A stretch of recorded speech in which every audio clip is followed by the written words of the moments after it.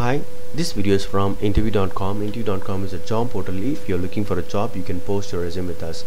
In this video, I'm going to talk about one of the important and basic Java interview question and answer. Name the 8 primitive Java types in Java.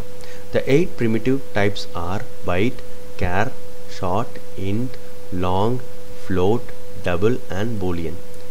So I've created a class and I've kept all these 8 types of primitive types here.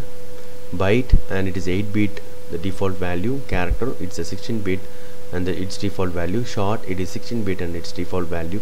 Int, its default value and it is 32-bit. Long, it is 64-bit and its default value. Float and its default value. Double and its default value, and boolean its default value.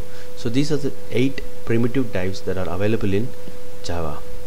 Hope this video is useful. Thank you and all the best.